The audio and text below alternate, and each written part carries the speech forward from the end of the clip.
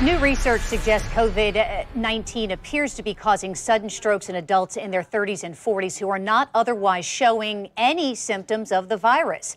Evidence shows that the virus can cause the blood to clot in unusual ways. Joining me now to explain the connection and the warning signs is local cardiologist Pamela Rama with Baptist Medical Center. Good morning, doctor. Thanks for joining us.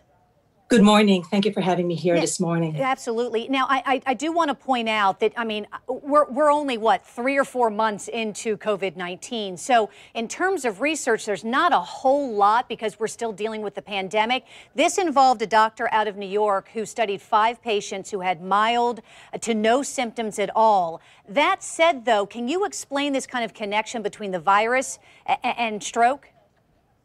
So one thing that we know from the experience of the physicians in Wuhan, China, is that thrombosis or clotting is a big feature of COVID infections. As a matter of fact, you see this especially in patients who are in end stage or the ones who are severely, sick. And what happens in the intensive care unit is they form clots because the clotting factors are produced during inflammation. So you think of it as a defense mechanism of the body that's gone amok. So you have a lot of these clotting factors that are in your bloodstream, and they produce blood clots. And the most common ones we've seen are the ones in the lungs and in the legs, and they've been described to clot up, lines, IV lines.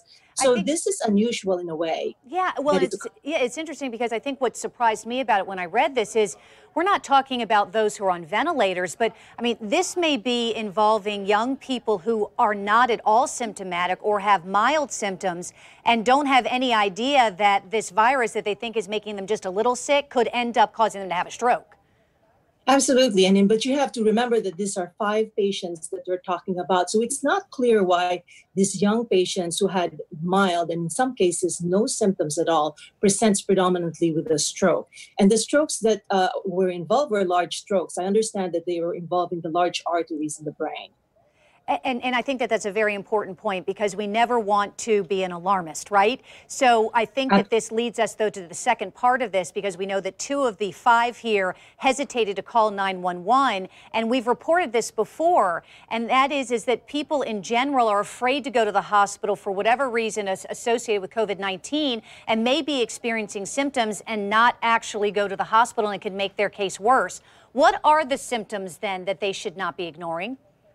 Okay, so there's we call that B fast. The B would be balance. So people tend to be unsteady, so that can be a symptom. So most of the symptoms of strokes are unilateral. So it affects what side of the brain. It depends on what side of the brain is affected.